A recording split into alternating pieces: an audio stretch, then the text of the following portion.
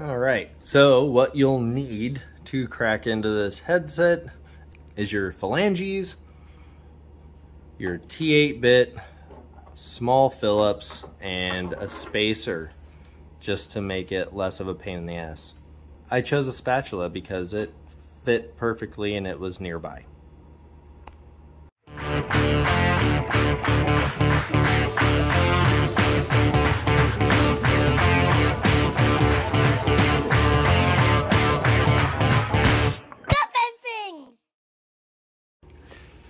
Alright, this episode of Stuff and Things is going to be a little different. It is going to be on fixing my Razer headset. I don't know, the Razer Nari Essential Ultimate Plus 5G, whatever the hell it's called. So, here we go.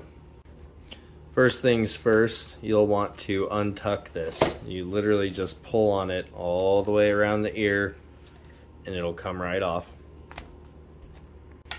Now, make sure that the earpiece you go after is the one with the mic on it. Okay, that's the main one. The other side has the rechargeable battery and all that nonsense in it. Earpiece with the microphone.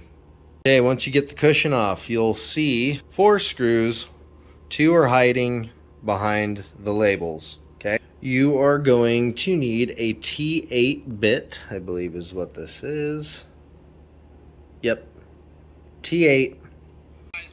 Alright, so it doesn't actually...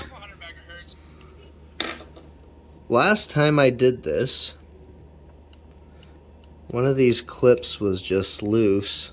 So for context, the reason this isn't working, I was wrapping up my New Game Plus on Dying Light 2 last night, and one of the last scenes just decided to make this god-awful, overly bassy, constant noise. I yanked my headphones off of my head because it was killing my ears.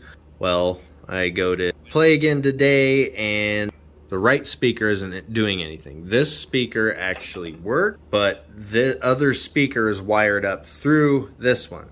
Okay, so this is what we did. I can actually, let's turn that down now. So I left it on and running for obvious reasons, so I could hear it when the other speaker decided to start working. So I went through and I just literally unplugged every one of these, kind of blew them out, and then plugged them back in, and now we have sound here. And we have sound here. Yeah, so that's that. It's working again, so at least I didn't have to solder anything. That's a plus, right? And when you go to put it back on, just get it to catch that little lip and slide into it.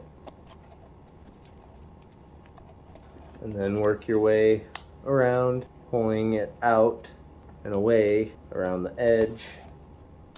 And it will typically do the work itself. Once you get it around far enough, you can put your thumb on the inside of it and kind of just push it up.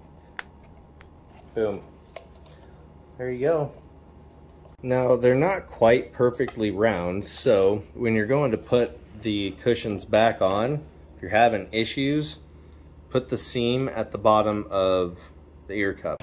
Anyway, thank you so much for watching. And yeah, this should apply to other headsets too. I do know for a fact though that older Turtle Beach headsets, you had to take something out first so you tear the ear padding. So keep that in mind if you try this with a different headset. Anyways, hopefully someone found this and it fixed their shit. So we'll see you in the next one. Later.